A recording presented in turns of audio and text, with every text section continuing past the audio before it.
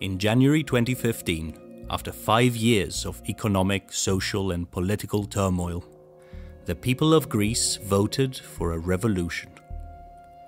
They brought to power Syriza, a radical left party that promised to put an end to the failing economic policies imposed by the EU and the IMF, the so-called Troika, that were crushing their country. After 6 months of negotiations, it became clear that the Troika was not interested in reaching an agreement. Indeed, they weren't even interested in getting their money back.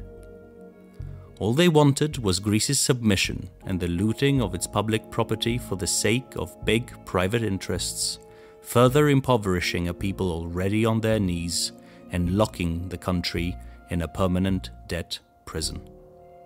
So, in July 2015, a referendum was held to determine whether the party that was elected to oppose these policies should finally submit to them.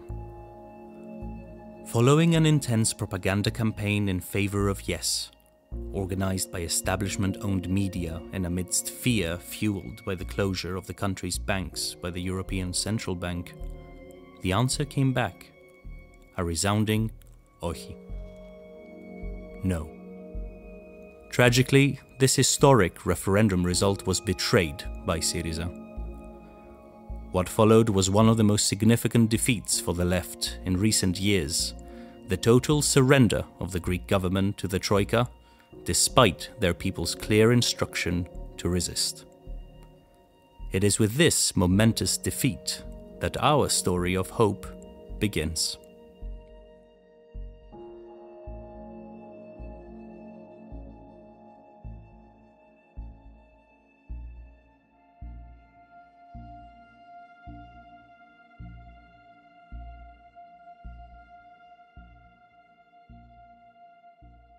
We went to meet some of those who did not see Syriza's surrender as their own and discussed with them how their continued struggle led them to DiEM25. Doctors, artists, teachers, farmers, students from across the country who since 2015 had been searching for the place where the hope betrayed by Syriza was still alive. This story, the story of DiEM25 in Greece, is their story.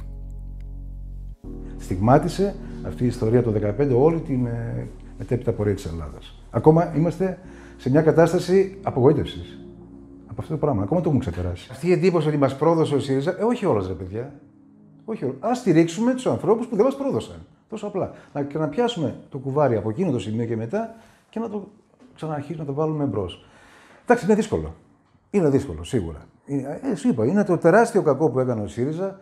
Ο οποίος δεν του αρέσει να τα ακούει αυτά οι άνθρωποι που είναι στο ΣΥΡΙΖΑ, γιατί σου λέει: γιατί ρε παιδιά, προσπαθήσαμε, αγωνιστήκαμε, κάνατε μεγάλο κακό. Σύντροφοι, δυστυχώς αυτό που κάνατε ήταν ασύλληπτο. Μεγάλο κακό, δεν το έχουμε ξεπεράσει ακόμη. Προσπαθούμε. Και όταν είδαμε όλη την αλλαγή, όταν δηλαδή ήρθε ο ΣΥΡΙΖΑ στην κυβέρνηση, προσωπικά συμπάθησα τον Γιάννη τον Βαρουφάκη και πίστεψα πολύ σε αυτόν. Και θυμάμαι χαρακτηριστικά που έλεγε «Δεν είναι έτοιμος ο Τσίπρας να κλείσει το τηλέφωνο στη μούρη των Ευρωπαίων και να κάνει αυτό που πρέπει, καλύτερα να μην βγει». Τελικά δικαιώθηκε ο Γιάννης ο Βαρουφάκης. Association with Syriza, no matter how well intended, stigmatized many politicians. For none was this backlash harsher than for Yannis Varoufakis, the finance minister at the time and head of the Greek negotiation team, who was used as a scapegoat for the government's decision to ignore the referendum result. Undermining political figures is easy in Greece. Trust in politicians was at rock bottom even before Syriza's betrayal. The damage done by Syriza was not just to Greece's hopes of economic recovery or to the chances for reform of the European Union, but against the people's very self-confidence, their belief in change and the power of their democracy to deliver it. Γιατί ο κόσμος έχει χάσει την εμπιστοσύνη στα κοινοβουλευτικά, στα κόμματα κοινοβουλευτικά. Και αυτό είναι που είναι λίγο στενάχωρο αυτό, η αλήθεια είναι. Γιατί τουλάχιστον δεν ξέρω, θα αλλάξουν, τα πράγματα αλλάζουν, έτσι. Τίποτα δεν μένει σταθερό. Αλλά αυτό που ζούμε τώρα, και για χρόνια ζούμε στην Ελλάδα, αυτό το δικομματισμό, αυτό πρέπει κάποια στιγμή να ανατραπεί, να υπάρχει ένα άλλο όρομα. Just because people did not believe in political parties did not make them apathetic. Many were still on the lookout for ways to express their political views, and the answer for some came in the shape of a pan-European political movement, launched across the continent and aimed at bringing real democracy to Europe. DiEM25. Είπα αυτό μου πάει και ήταν η πρώτη φορά που είπα αυτό μου πάει, παρόλο που ψήφιζα πολύ συνείδητα όλα τα χρόνια. Είχα γνώση του τι σημαίνει επιλογή, πολιτική, θέση, πάντα στην αριστερά. Ήμουν πάρα πολύ χαρούμενη και είμαι, έτσι, και με ποια έννοια, ότι δεν ήμασταν πολλοί που σμίξαμε να γίνουμε ενεργά μέλη, να γίνουμε, τι κάναμε δηλαδή.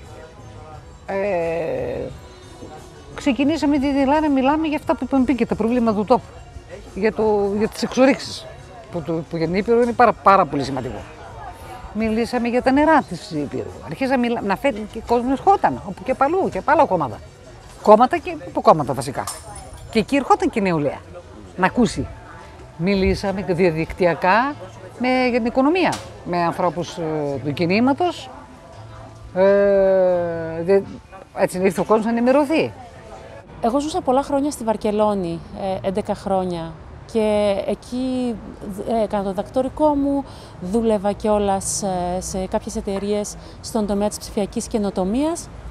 Όταν λοιπόν αποφάσισα να γυρίσω, από τη μία ήμουν κάπως κοινωνικά αποκομμένη, δηλαδή είχα ένα προσωπικό κίνητρο να βγω, να βρω κόσμο που έχει τις ίδιες ιδέες με μένα, να κάνουμε μια ομάδα, να κάνουμε κάτι όλοι μαζί. Και το δεύτερο ήταν ότι όταν ήμουνα στην Βαρκελόνη ήδη γνώριζα τον DiEM25, χάρη στην Άντα Κολάου, ψήφιζα την Άντα Κολάου, στήριζα το Μπαρσελόνα εν Κομού. Είχαν γίνει κάποιες εκδηλώσεις του DiEM25 στην Βαρκελόνη, οπότε τους ακολουθούσα στο Facebook. Και έτσι όταν είδα ένα κάλεσμα για μια συνάντηση εδώ στη Θεσσαλονίκη, αποφάσισα να έρθω κι εγώ και τελικά πήγε πολύ καλά, γνώρισα τους συνοδοιπόρους μου εκεί, είδα ότι πραγματικά και σε ιδεολογικό επίπεδο αλλά και σαν άνθρωποι μου τέριαζαν πολύ, οπότε συνέχισα. Η πολιτική που έχει ακολουθήσει η Ευρωπαϊκή Ένωση τα τελευταία χρόνια είναι με κάποιες παραλλαγές πάνω κάτω ίδια, δηλαδή είναι πολιτική λιτότητας, ολιγαρχίας, ακραίου καπιταλισμού και νεοφιλελευθερισμού, ας το πούμε έτσι. Βλέπουμε ότι εταιρείες έχουν χρηματοδοτήσει είτε στη Γερμανία είτε στην Αμερική. Οι γερμανικές εταιρείες χρηματοδότησαν ανάλογα ή γαλλικές εταιρείες, ελληνικές εταιρείες ή άλλες εταιρείες, που αυτό σημαίνει ότι είναι πανευρωπαϊκό το πρόβλημα, ίσως παγκόσμιο θα έλεγα καλύτερα το πρόβλημα. 10 μέρες, 20 μέρες αυτό που γίνεται στην Ελλάδα θα βγει και στη Γαλλία, θα βγει και στη Γερμανία, θα βγει και στη Δανία, θα βγει... Ναι, και νιώθω ότι τα κοινά προβλήματα έχουμε. Κοινά προβλήματα. Έτσι, η ολιγαρχία είναι η ολιγαρχία στην Ελλάδα, η ολιγαρχία στη Γαλλία, η μικρή και η μεγάλη λοιπόν. Αλλά συνήθως οι λύσεις οι οποίες βρίσκουμε στα πολύ σημαντικά προβλήματα χρειάζονται έτσι τη συνέργεια πολλών παραγόντων από πολλές χώρες. Δεν μπορεί η Ελλάδα μόνη της να λύσει κάποια θέματα όπως το οικονομικό θέμα, όπως το θέμα του περιβάλλοντος, πολύ σημαντικό. Ακόμα και το μεταναστευτικό δεν είναι κάτι που θα έπρεπε να το χειριστεί μόνη της η Ελλάδα. Οπότε, ναι, οι λύσεις πρέπει να είναι πανευρωπαϊκές και νομίζω ότι μέσα στο DiEM25 εκπροσωπείται αυτή η άποψη. As DiEM25's strategy and politics on these pressing issues became more concrete, its members voted for the creation of a new tool to pursue their goals. Electoral wings, branches of the movement responsible for engaging in electoral activities on behalf of DiEM25. In Greece, DiEM25's electoral wing is called MeRA25. Όταν ξεκίνησα ότι ήμουν πολύ χαρούμενη, φτιάξαμε μια ομάδα στα νότια προάστια, πολύ δημιουργική, πολύ ενδιαφέρουσα, δουλεύαμε πάρα πολύ. Μετά έγινε το ΜeRA. Από την αρχή και χάρηκα και ανησύχησα με το ΜeRA. Γιατί το κόμμα είναι κόμμα, δεν μπορεί να αποφύγει τις διαδικασίες. Είπα, εντάξει, το DiEM είναι εκεί σαν καταλύτης και το MeRA είναι εκεί για να ακούγεται μέσα στη Βουλή μία άλλη φωνή. Η διαφορά είναι ότι τώρα με το DiEM αρχικά και με το MeRA25 περισσότερο, τουλάχιστον σε τοπικό επίπεδο, βρήκα ένα κόμμα στο οποίο θα μπορώ να ανήκω. Γιατί μέχρι τώρα όλα ήταν ασαφή στο κεφάλι μου, οπότε ήταν λίγο δύσκολο να βρεις κάπου να ανήκεις χωρίς να έχεις προβλήματα. Το MeRA25 νομίζω ότι μου κάλυψε αυτό το κενό. Ξεκινώντας από το DiEM, το οποίο έβαζε τις σωστές ιδέες, το MeRA25 ήρθε και κούμποσε. Αρχικά έγινες μέλος ενός κινήματος. Και αυτό το κίνημα αποφάσισε να έχει και εκλογικούς βραχίονες, κόμματα. Πώς σου φάνηκε αυτή η αλλαγή? Δεν ήταν αλλαγή, νομίζω ότι είναι λογική συνέχεια. Ένα κίνημα προωθεί μια ιδέα, αλλά ουσιαστικά σε πράξη τη βάζει ο εκλογικός βραχίωνας. Δεν έχει κανένα νόημα να είσαι σε ένα κίνημα το οποίο απλά διαμοιράζει ιδέες, αν δεν μπορείς τελικά να τις κάνεις πράξη. Τώρα, το ότι θα πρέπει όσοι ήρθαν μόνο για το MeRA25 να αντιληφθούν και να ψάξουν και να βρουν ή εμείς να τους δώσουμε να καταλάβουν ότι το MeRA25 δεν είναι μόνο του, ναι, εκεί υπάρχει χώρος να κάνουμε πολλή δουλειά. Η Ελλάδα, όπως ξέρουμε όλοι, βρίσκεται σε μια κατάσταση χρεοδουλοπαρικίας. Είναι κάτι το οποίο όλοι το παραδέχονται, έστω και αν δεν το λένε.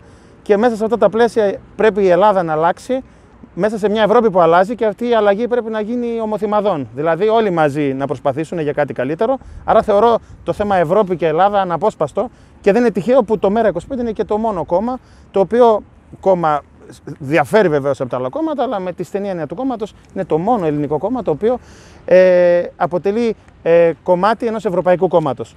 Και είναι το μόνο κόμμα, κατά τη γνώμη μου, το οποίο, έτσι πως εκφράζεται μέσα και από την πολιτική του, έχει ευρωπαϊκή προοπτική, πραγματική ευρωπαϊκή προοπτική, έτσι, μέσα στα πλαίσια μιας αλλαγής της Ευρώπης και όχι μέσα στα πλαίσια που ξέρουμε ως τώρα. Αυτό είναι το στοίχημα του MeRA25, αν καταφέρει, και του DiEM φυσικά, να διασπάσει αυτό το τίνα. Αυτή την αντίληψη που λέει ότι δεν γίνεται τίποτα. Πώς δεν γίνεται? Μια χαρά γίνεται. Οι ιδέες γεννιούνται από την κοινωνία. Είτε το θέλουμε είτε δεν το θέλουμε.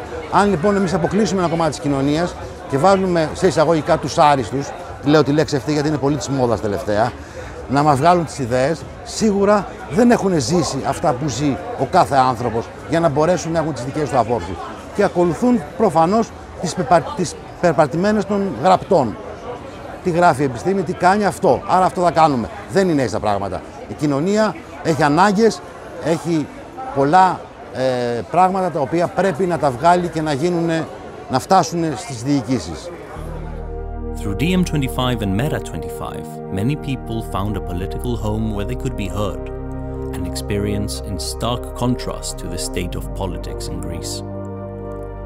Yannis just mentioned the word aristi, meaning excellent or elites in Greek, a word popularized by the current right-wing government which presents itself as the return of the aristi to power. Another way of putting it would be the return of aristocracy. After 10 years of austerity and political oppression, Greece is straying ever further from democracy. Έχω την αίσθηση ότι η χώρα μου μοιάζει σαν καράβι που βουλιάζει και δεν είμαι από τους νέους που θέλουν να φύγουν. Ειλικρινά, θεωρώ ότι είμαι τυχερή που μπορώ και δουλεύω εδώ, αλλά ακόμη και εμείς σκεφτόμαστε πώς θα επιβιώσουμε αύριο, όχι πολύ μακριά. Όσο τρελό και αν ακούγεται, η θέρμασή μας βασίζεται μόνο στο πετρέλαιο για τους προνομιούχους και σε ό,τι άλλο είδος μπορείτε να φανταστείτε το οποίο καίγεται. Όλο αυτό όμως που εκλείεται δημιουργεί ένα νέφος το οποίο μόνο κακό μπορεί να κάνει στην υγεία μας και ωστόσο δεν είναι και οικονομικό. Δηλαδή είναι ασύλληπτο στη βορειότερη πόλη της χώρας να μην υπάρχει ακόμη φυσικό αέριο. Νομίζω ότι δεν το γνωρίζει πάρα πολλοί κόσμος αυτό και είναι συγκλονιστικό. Οι εντάσεις, το περίοδο των εντάσεων Οι μειονότητες και στις δύο χώρες, και στη Τουρκία και στην Ελλάδα, αντιμετωπίζουν κάποιες πιέσεις. Έχουμε το παράδειγμα του Κυπριακού στο παρελθόν, που οι μειονότητες και στις δύο χώρες έχουν υποφέρει πολύ. Αν και σήμερα δεν έχουμε τόσες έντονες πιέσεις, μερικοί ομάδες προσπαθούν να χρησιμοποιήσουν αυτή την κατάσταση και πιέζουν τις μειονότητες. Πιστεύω πως η μειονότητα δεν πρέπει να χρησιμοποιηθεί ως διπλωματικό μέσο και οι κυβερνήσεις και τα μέσα μαζικής ενημέρωσης πρέπει να είναι πολύ προσεκτικοί σε αυτό. Οι άλλοι μου παππούδες ήταν πρόσφυγες. Οπότε έχω μια εμπειρία του τι σημαίνει μετανάστης και το τι σημαίνει πρόσφυγας. Η γιαγιά μου ήρθε με μια βάρκα και ένα μωρό από τη Σμύρνη, την κατεστραμμένη Σμύρνη. Ο παππούς ήταν στρατιώτης, 19 χρονών. Βρέθηκαν μετά από μεγάλη αναζήτηση στη Θεσσαλονίκη οι δυο τους, έτσι και βρεθήκαμε και εμείς στη Θεσσαλονίκη. Έχω τη γιαγιά σαν εμπειρία που πονούσε την απώλεια, γι' αυτό είναι και ένας λόγος που συμπάσχω περισσότερο με όλα αυτά που συμβαίνουν. Ειδικά μετά τα Χριστούγεννα αρχίζουν και μας αφηγούνται κάποια περιστατικά μέχρι να φτάσουν εδώ. Και πραγματικά έχω συγκλονιστεί από πολλά σκηνικά και να πω ένα περιστατικό. Ήμουνα στην τάξη και ακούσαμε το κομπρεσέρ έξω που τρυπούσε το τσιμέντο. Και ξαφνικά σήκωσαν όλα τα χέρια ψηλά και κάποια έπεσαν από το θρανείο. Κάποια έτρεξαν από πίσω μου να κρυφτούν γιατί νόμιζαν ότι είναι πυροβολισμός. Σας το λέω ακόμη και συγκινούμε πραγματικά γιατί εγώ απλά δεν διέκοψα εννοείται το μάθημα και ξαφνικά αντιλήφθηκα ότι ένα παιδί με αγκαλιάζει και προσπαθούσε να προστατεύσει και εμένα. Γιατί είμαι η δασκάλα του. Φυσικά αυτό είναι αδιανόητο. Και για εμένα σαν ενήλικας που ζω στην Ελλάδα και είμαι από την Ελλάδα και ευτυχώς έχω μεγαλώσει και εδώ, αλλά πόσο μάλλον για ένα συνομήλικό του. Θα του φαίνεται τρελό. Και αναγκάστηκα μάλιστα να τα βγάλω έξω και να τους δείξω από πού βγαίνει αυτός ο ήχος για να τους καθησυχάσω.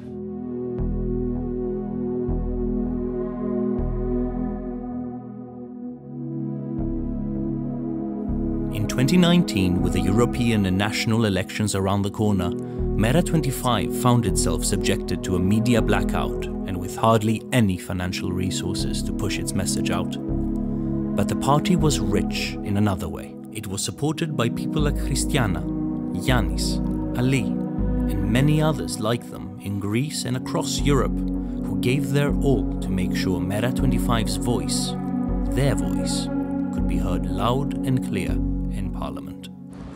Κατέβηκα στις εθνικές εκλογές και ήταν μια πολύ θετική εμπειρία και είχε και πολύ καλό αποτέλεσμα.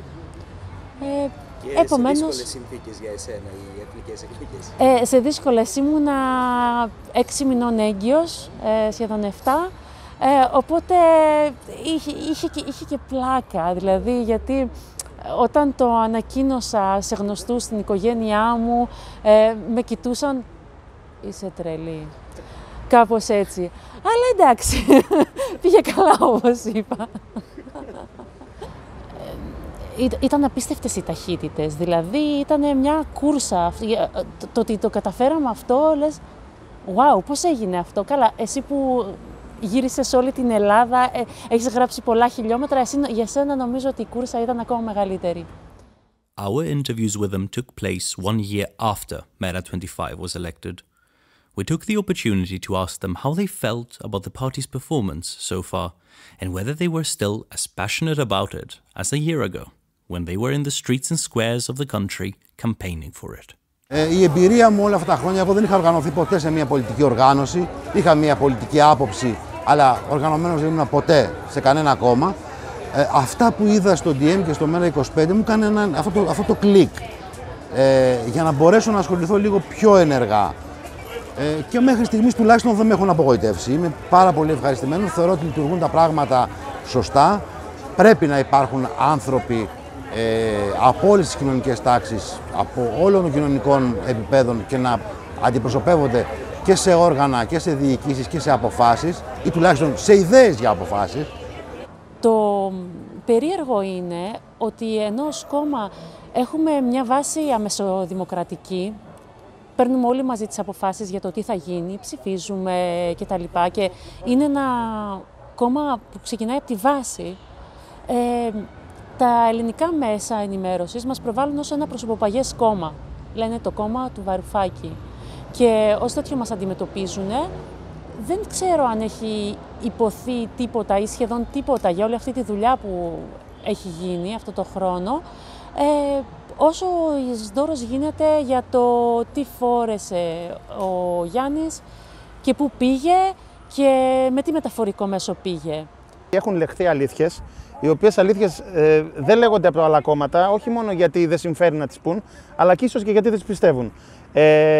Μολονότι, για να είμαστε ρεαλιστές, έχει δεχθεί μεγάλη πολεμική και από τα μέσα μαζικής ενημέρωσης και από τα άλλα κόμματα, είναι το μόνο κόμμα που μέσα σε αυτό το χρόνο κατάφερε και έβαλε τις βάσεις, τις θεωρητικές, ώστε κάποια στιγμή να καταλάβουμε τι πραγματικά συνέβη. Γιατί, ξέρετε, η αλήθεια πονάει, και αυτό όλοι το ξέρουμε, αλλά πάνω σε αυτό τον πόνο ίσως επιτέλους μπουν για πρώτη φορά οι σωστές βάσεις για κάτι διαφορετικό.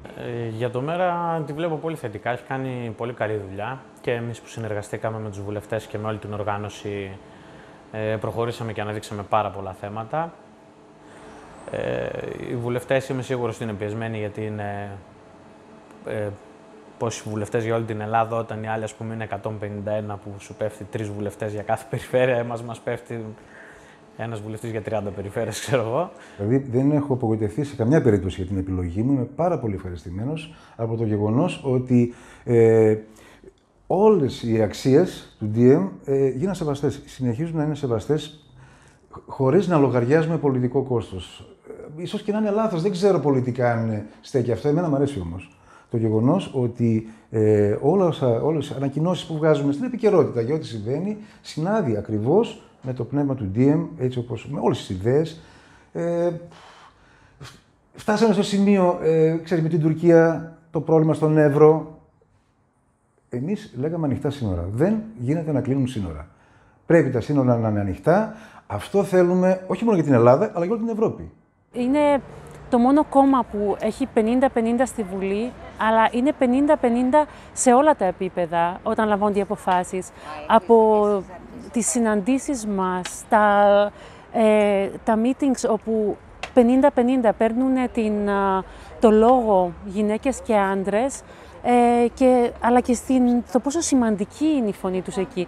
Και αυτό είναι κάτι πάρα πολύ σπάνιο, ιδίως για τα ελληνικά δεδομένα, όπου οι γυναίκες στη Βουλή είναι πάρα πολύ λίγες, είναι ελάχιστες, εμείς είμαστε η μοναδική εξαίρεση.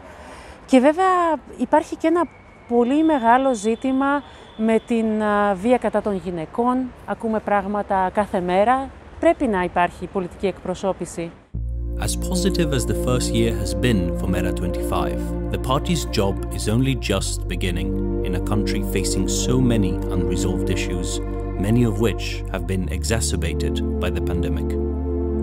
Η δημόσια υγεία καρκινοπατεί, ειδικά στην επαρχία έχουμε σοβαρά προβλήματα, όχι μόνο λόγω COVID, απλά ήρθε να προσθεθεί και ο COVID και να επιφέρει και πολύ περισσότερα προβλήματα και στη συνέχεια. Ειδικά στην επαρχία είμαστε παρατημένοι, ελέω Θεού, και αν δεν έχεις πόρους ιδιωτικούς για να πας στη Θεσσαλονίκη, που ευτυχώς τυχαίνει να είμαστε και κοντά, είσαι ελαφρώς καταδικασμένος. Η πανδημία έχει βγάλει το πρόβλημα. Ο COVID, ο κορονοϊός, έχει βγάλει το πρόβλημα στην υγεία. Πάντα, δηλαδή, εδώ και 10 χρόνια την έχουν διαλύσει την υγεία. Και όταν μιλάμε υγεία, μιλάμε για την υγεία του λαού. Τη δωρεάν υγεία, το εσύ, τη δωρεάν υγεία που μπορεί να έχει ο Έλληνας πολίτης. Έχει διαλυθεί. Έχουν κλείσει νοσοκομεία, έχουν απολυθεί κόσμος, έχουν φύγει όλο το δυνατό δυναμικό. Οι νέοι έχουν φύγει. Οι γιατροί είναι λιγοστοί. Πρέπει οι ίδιοι γιατροί καλούνται σήμερα, οι ίδιοι γιατροί, να καλύψουν και την πανδημία και τα τακτικά περιστατικά και τα συνήθη νοσήματα. Δεν γίνεται. Δεν γίνεται. Αυτό που έχει εντείνει η πανδημία νομίζω είναι ο φόβος. Όχι ο φόβος της πανδημίας αυτής καθεαυτής, αλλά ο φόβος μιας δεύτερης οικονομικής κρίσης, που ουσιαστικά δεν βγήκαμε ποτέ από την οικονομική κρίση, αλλά είναι ένα δεύτερο κύμα το οποίο έρχεται. Έχουμε ένα γιγάντιο χρέος, είναι μη βιώσιμο. Είμαστε σε μια φυλακή χρέους που πρέπει να λυθεί και οι οικονομικές αποφάσεις δεν παίρνονται από ανθρώπους που στοχεύουν την οικονομική ανάπτυξη της Ελλάδας, αλλά το δικό του πολιτικό κύρος. Despite all the difficulties, MeRA25 and its members continue to challenge the notion that there is no alternative by daring to imagine an ambitious and positive future for Greece and the rest of Europe. Εγώ θεωρώ, επειδή ζω σε μια περιοχή η οποία έχει ένα τεράστιο κάμπο, ότι η πρωτογενής παραγωγή και η γεωργία και η κτηνοτροφία είναι ένα από τα μεγάλα όπλα που πρέπει να έχει η ελληνική οικονομία. Και όχι τόσο στην ποσότητα, γιατί δεν μπορούμε να φτάσουμε, κακά τα ψέματα, ούτε τα στάρια της Ρωσίας, ούτε τα καλαμπόκια των ΗΠΑ, ούτε το μαμβάκι της Αιγύπτου. Έχουν τεράστιες εκτάσεις, δεν μπορούμε να φτάσουμε. Πρέπει λοιπόν να κοιτάξουμε λίγο στην πράσινη γεωργία, στη βιολογική γεωργία, στηρίζοντας την ποιότητα. Να προχωρήσουμε στην πράσινη μετάβαση, όπως λέει και το MeRA25, την οποία εγώ τη φαντάζομαι ως έναν ολοκληρωμένο κύκλο παραγωγής, κατανάλωσης, ανακύκλωσης και επιστροφής στο περιβάλλον, δηλαδή να παράγουμε λίγα ποιοτικά, βιολογικά ή όσο πιο οικολογικά γίνεται προϊόντα, να εκμεταλλευτούμε την αιωλική ενέργεια και την ηλιακή ενέργεια στα χωράφια ή στα χωράφια χαμηλής παραγωγικότητας. Και στο εξασφαλισμένο εισόδημα. Αυτό θα ήταν. Η πρώτη κίνηση θα ήταν αυτή. Γιατί όταν ησυχάσει ο άνθρωπος ότι έχει ένα πιάτο φαΐ στο σπίτι του και λίγη ζέστη, βγαίνει το δημιουργικό του κομμάτι. Βγαίνει το όνειρο. Βγαίνει ό,τι ήθελε να κάνει από μικρός και δεν το έκανε γιατί μπήκε σε μια σύμβαση. Δίνεις ευκαιρία στα παιδιά να σπουδάσουν, να μορφωθούν, καλλιεργηθούν, στις γυναίκες να βγουν όσες έχουν μείνει πια μέσα στο σπίτι. The election of MeRA25 opened many new ways for the politics of the movement and the party to be advanced. One of these is through the foundation of a research institute associated with the party. Its name, META, the Center for Post-Capitalist Civilization. Είναι ένα διεθνικό κέντρο, περιλαμβάνει, ουσιαστικά απευθύνεται σε όλη την Ευρώπη και όχι μόνο. Μέλη του Διοικητικού μας Συμβουλίου ανήκουν στο DiEM, αλλά επίσης ανήκουν και στην προοδευτική διεθνή. Στόχος μας είναι η μελέτη συνολικά του φαινομένου του μετακαπιταλισμού. Ως εκ τούτου, εκ των πραγμάτων, επειδή ο μετακαπιταλισμός αφορά όλη την υδρόγειο, είναι ένα διεθνικό κέντρο και εκεί ελπίζουμε ότι θα μπορέσουμε με πρωτοποριακό τρόπο να μελετήσουμε καταρχάς και μετά να αντιμετωπίσουμε τον καπιταλισμό. Σε αντίθεση με τα κλασικά, ας πούμε, ιδρύματα των άλλων κομμάτων, αυτό το ίδρυμα θα εστιάσει σε κάτι πολύ πρωτότυπο, στον πολιτισμό, στην τέχνη, στις νέες μορφές τέχνης, στην ανάπτυξη των τεχνών, αλλά και στον πολιτισμό σαν ένα τρόπο ζωής. If there's one thing that we've learned from our trip to Greece, it's that change is possible when people do not abandon hope. This was the story of those who got MeRA25 elected by refusing against all odds to accept misery as the standard for their country. It is the story of a group of people who brought together their passion and their skills and channeled them towards something constructive, who dare to believe that alternatives are still possible, even in Greece, especially in Greece. When DiEM25 started establishing parties across Europe, it did so with the promise that each time an electoral wing was created, it would not be just another political party. It would be a tool for people across the continent to stand for what they believe in and replace a system and a set of politicians that have abandoned them. Those we met on our visit showed us not only that that promise is kept in Greece, but that if DiEM25 has any chance of saving Europe from itself, this is it. Η αλήθεια είναι ότι ο τρόπος που λειτουργούσαν τα πολιτικά κόμματα στην Ελλάδα δεν μου άρεσε. Έβλεπα δηλαδή ότι το κάθε κόμμα είναι ένα μαγαζάκι, κοιτάει τα του οίκου του, προσπαθεί να προωθήσει τον εαυτό του. Η δουλειά ενός κόμματος είναι να αγωνίζεται για την ευημερία του μέσου πολίτη. Αυτή είναι η δουλειά του. Αν δεν κάνει αυτό, δεν αξίζει.